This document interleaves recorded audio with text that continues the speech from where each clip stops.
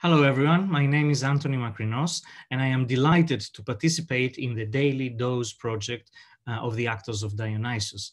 Today I'm going to read for you a passage from Homer's Odyssey, book 22, in Lattimore's translation. Now resourceful Odysseus stripped his rags from him and sprang up atop the great threshold, holding his bow and the quiver filled with arrows, and scattered out the swift shafts before him on the ground next his feet, and spoke his word to the suitors. Here is a task that has been achieved without any deception.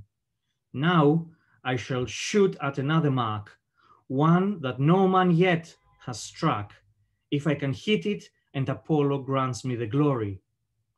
He spoke, and steered a bitter arrow against Antinos.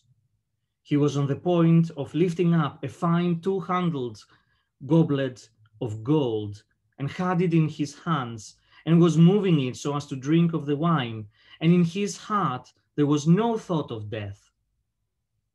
For who would think that one man, alone in a company of many men at their feasting, though he were a very strong one, would ever inflict death upon him and dark doom?